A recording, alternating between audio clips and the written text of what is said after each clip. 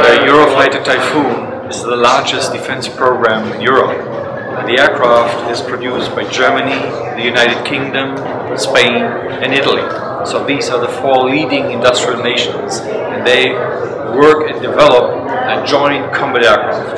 The Eurofighter Typhoon has about 707 orders of 6 customers among the 4 nations which I just mentioned. In addition, 15 aircraft from Austria and 72 aircraft from Saudi Arabia. And of course we are looking for new customers, such as UAE, such as Bulgaria, such as Oman. Countries in the Middle East are very much interested. We're also looking in Asia, where Malaysia could be a customer. So I think the export potential of the Typhoon is quite huge. The general potential is about 800 aircraft in the next 20 years. And we expect that 25% of this market potential could be come in our basket. So we've just started the program in 2004. And now we are right on track. We have delivered 330 aircraft so far, and the whole Eurofighter fleet worldwide accumulated more than 150,000 flying hours. So I think it's good. We are working on the improvement of its operational capabilities. Here, during the Farnborough Airshow 2012, we announced that we will make a major step on the E-scan radar, which is an electronic radar compared to the mechanical one which we have. And we will have the E-scan radar available in 2015.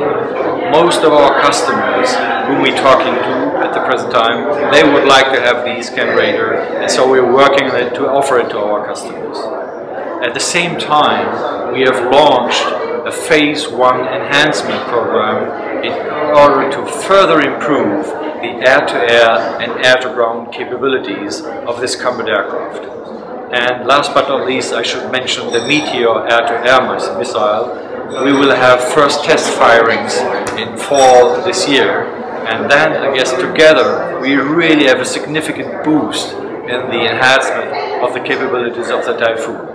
So I think we can be very proud of what we have achieved, but there is still a lot to do to make it an even more effective combat weapons. In case we have a new customer, we can offer him not only a brilliant aircraft, we can offer him also a political partnership, we can offer industrial cooperation and outstanding operational capabilities. Let me talk about the political partnership for a moment. As I said at the beginning, we have 4 core nations, Germany, Spain, Italy and the UK, who would get closer to the new customer, and the political relationships would become even closer with these leading industrial nations. Then industrial cooperation. Yes, there are EADS, BAE Systems and Finmeccanica, the 3 big aerospace companies in Europe, and they would develop a closer industrial cooperation with the country that selects the Eurofighter Typhoon. And we are well proven for our cooperation because the Typhoon has been a cooperation program from the very beginning. So we know what it means to work with new partners.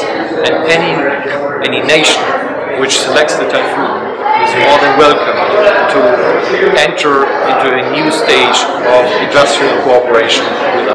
Hi, my name is Craig Penrice. I'm formerly Royal Air Force fighter pilot, where I flew the Lightning. the Hawk, the F-15 Tornado, and latterly as a test pilot on the Typhoon. I work for BAE Systems and I'm involved in the marketing activities for Typhoon. I think we've found with Typhoon entering service, the transition from whatever aeroplane to fly Typhoon has been a very simple and straightforward process. There are a number of reasons for that.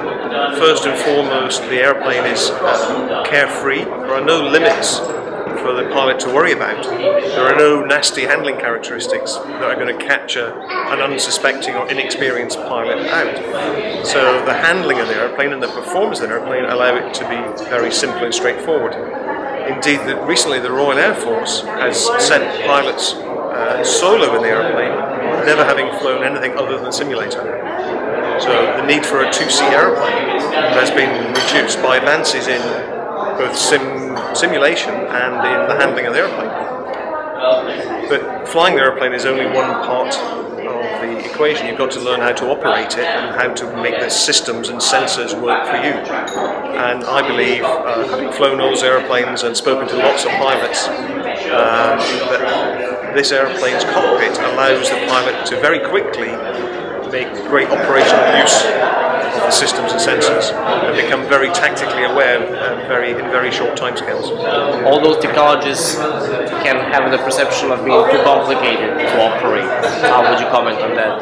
I think that perception can come when you suddenly look at a simulator like we have here at Farnborough and think, oh, there's a lot happening. But you have to take a step back and remember that every training course for every airplane is a very logical sequence of learning building blocks. So you don't do everything at once. You do it bit by bit, and then you put it all together. As I've said already, with Typhoon, you very quickly are able to put it all together. And that makes your pilots much more operationally useful, operationally capable in short order, and keeps them there.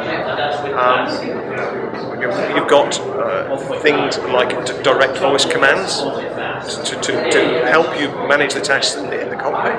You've got hands-on throttle and stick. You've also got the helmet-mounted display, which is new to a lot of pilots who wouldn't have experienced that before.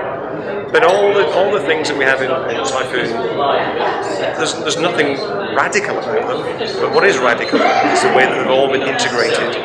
It's a pilot's airplane. The cockpit's designed by pilots, not by engineers. It's designed by pilots because they're the ones who know what it needs to do. And I've been very fortunate and met a lot of pilots and shown them Typhoon cockpit, Typhoon simulator, and I'm very, very pleased to say that all of them walk away impressed by what we've got. For air policing, time is of the essence. If you're an airplane, you don't want your airplane airborne all day long waiting. You want to be able to detect a threat and scramble the airplane and get off the ground very quickly. That was a key design feature for Typhoon, to be able to get from stationary on the ground to engines running, all systems running, and off the ground very quickly. And we achieved that. From the pilot arriving at the airplane to taxiing is in the order of significantly less than 5 minutes. The number is obviously a classified number, but it's significantly less than 5 minutes. That, added on top of great aircraft performance in terms of acceleration, means you can get places quickly, you can get to the bad guy quickly. And then you need the sensors to detect him and the command and control communications to give you your rules of engagement and your permission to engage. So I liken Typhoon to a toolbox. It's a very full toolbox. It's got everything in there that you need to do a wide range of jobs. And air policing is of paramount importance to any nation, and Typhoon is very, very capable in that role.